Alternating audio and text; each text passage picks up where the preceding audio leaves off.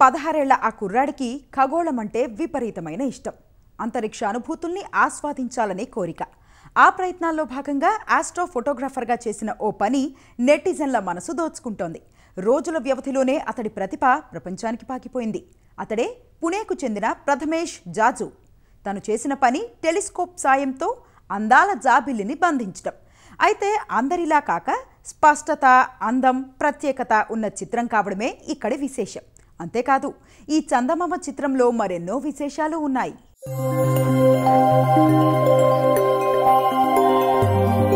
చిన్నారులకు గోరుముద్దలు తినిపించే తల్లుల నుంచి ఖగోళ రహస్యాలు గుట్టు విప్పేందుకు కృషి చేసే శాస్త్రవేత్తల వరకు అందరికీ చంద్రుడంటేనే ముద్దు.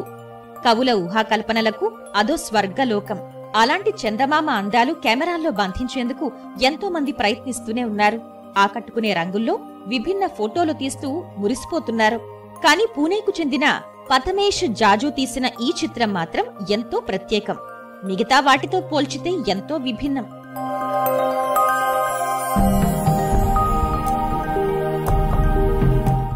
ఎన్నో వర్ణాలతో మెరిసిపోతున్న ఈ చిత్రం చూసిన వారి కళ్లను ఇట్టే కట్టిపడేస్తోంది. చూసే కొద్దీ చూసేలా మాయ చేస్తుంది. మరి ఇంత అందమైన ఫోటో అంత సులువుగా ఎలా రూపొందుతుంది? దీని వెనుక పెద్ద ప్రయత్నమే ఉంది. గంటల తరబడి తీసిన ఫోటోలు, వాటిని ఆకట్టుకునేలా తీర్చిదిద్దిన వైనం అబ్బురపరుస్తుంది.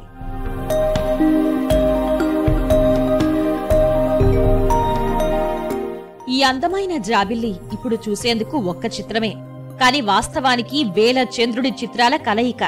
అంటే 5,000, 10,000 ఫోటోలు కాదు, ఏకంగా 55,000కు పైగా ఫోటోలు ఒకదానితో ఒకటి కలిపి ప్రథమేష్ జాజు రూపొందించిన కళాఖండం. అందుకే మిగతా చిత్రాలకు భిన్నంగా నిలుస్తూ చూపరుల మనస్సు దోచుకుంటోంది.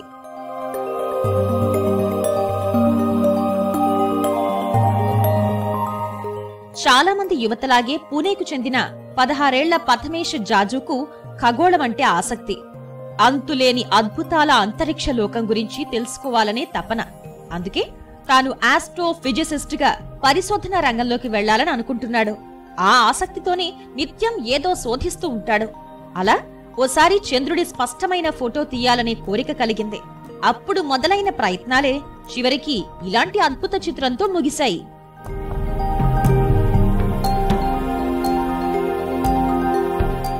I am a member and a volunteer at an organization called as Jyotiradya Parisanstha in Pune. It is India's oldest organization for amateur astronomers. So I joined Jyotiradya Parisanstha in 2017 and I started to learn more and more about astronomy there. And I learned about astrophotography through Jyotiradya Parisanstha. And I read some articles and saw some YouTube videos that contained information about the processing and how to capture these images and what exactly do you need to capture the images. చంద్రుడి photo తీసేందుకు ఎలాంటి కెమెరాలు వాడాలి, ఎలా ఆ ఫోటోలను ఒక్కటిగా కూర్చాలని తెలుసుకునేందుకు బాగానే కుస్తీలు పట్టాడు ప్రథమేష్. యూట్యూబ్ వీడియోల ద్వారా కొంత సమాచారం సేకరించి ప్రయత్నాలు ప్రారంభించాడు. తన దగ్గర ఉన్న ప్లానెటరీ ఇమేజింగ్ టెలిస్కోప్ కెమెరాతో తెల్లవారుజామున 1:30 నుంచి 5:30 వరకు 4 గంటల పాటు చిత్రీకరణ చేశాడు. I captured this image on 3rd of May at 1 AM and I captured it for around 4 hours with the videos and images, and after the next 38 to 40 hours took for processing. And the reason behind the 50,000 images was to get the clearest picture of the moon. వేలాది చిత్రాలను ఒక్కటే తీయడం సాధ్యం కాదు. అందుకే వీడియోల రూపంలో చిత్రాలు పొందాలనుకున్నాడు. అంటే నిరంతరాయంగా వీడియోలు తీసి వాటిని చిత్రాలుగా విభజించుకున్నాడు.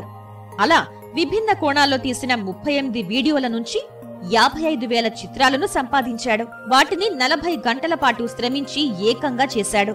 అందుకోసం పిఐపిపి, ఆటోస్టాకెట్ IMPPG, రిజిస్టాక్ 6, Adobe Photoshop, light room వంటి సాఫ్ట్వేర్లను వినియోగించుకున్నాడు. We zoom in and the image get pixelated.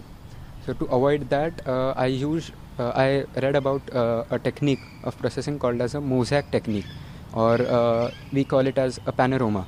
So what I did is capture a huge panorama of the moon.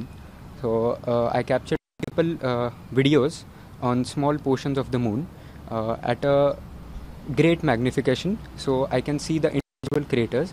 And then I captured such 38 videos, and I got around 2000 to 1000 frames each video.